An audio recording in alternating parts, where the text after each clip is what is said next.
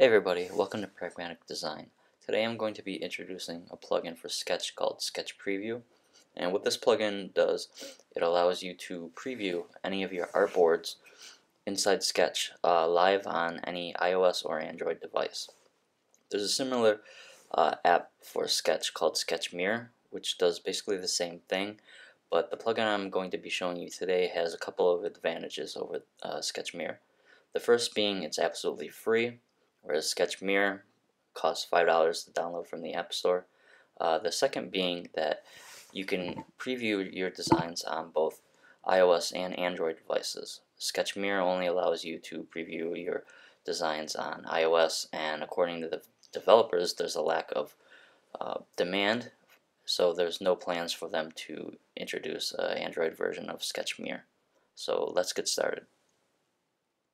Okay, so as you can see here, I have a few layouts in Sketch that I've basically recreated from HTML5 template I found for free online for Tesla, and I'm going to use these artboards to display them on both an iPhone 6 and an iPad.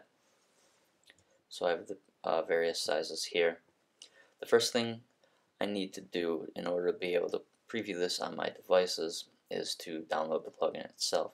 So if we head over to the GitHub repository for this plugin, it's called Sketch Preview. Add here. And this plugin is created by a developer named, I think his name's Marcus Schweiden? Mark Schwiederman. So I'm guessing a German guy.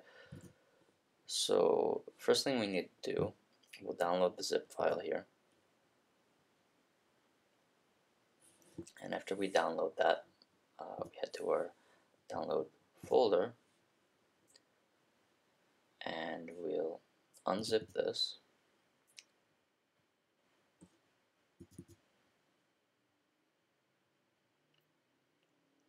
And we'll need to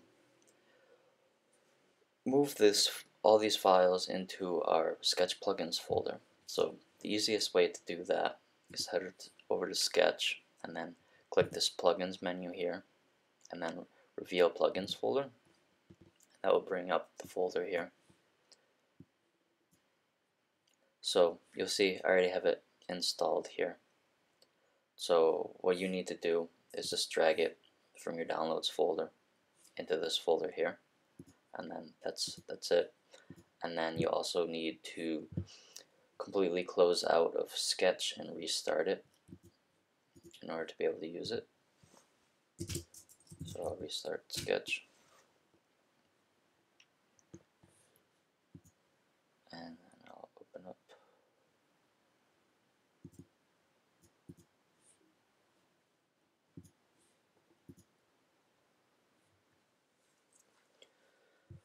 okay, looks like I forgot to name this, but that's okay. And there's one more piece of software that will allow us to talk to our devices from our Mac. So, and that one's called Skala Preview. So we also need to download it and install that.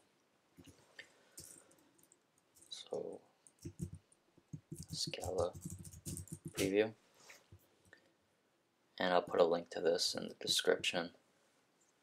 So you'll need to download this for OS X, OS X.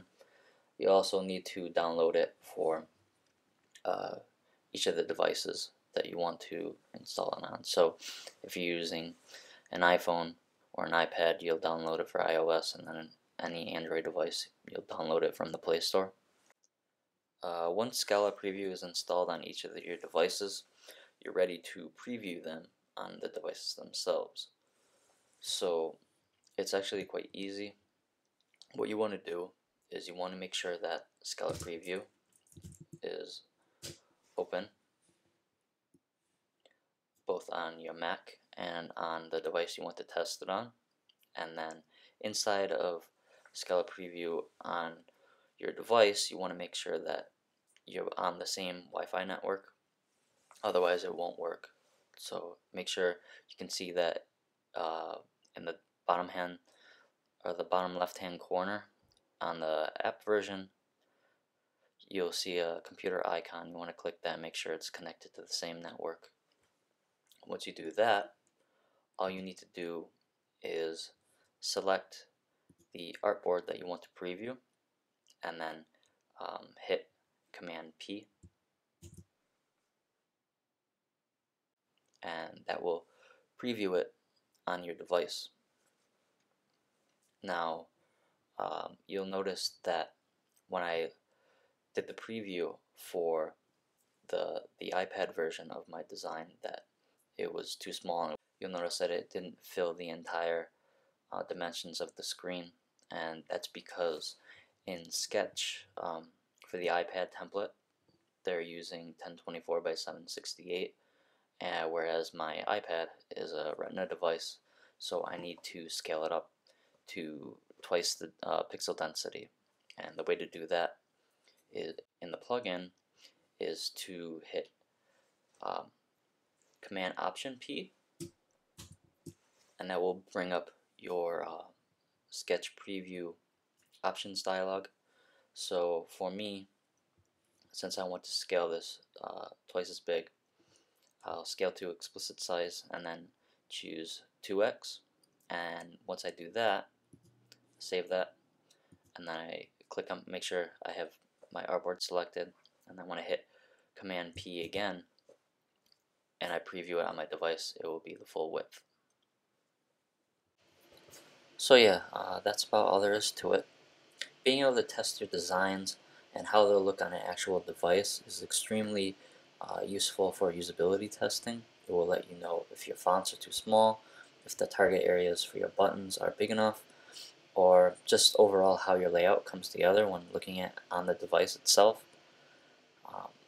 I hope that you found this video useful. I know I use this plugin all the time at work during my day job, and actually I'll be creating a new video where I'll show you how you can preview your designs on any device without using any kind of special plugin like we did today.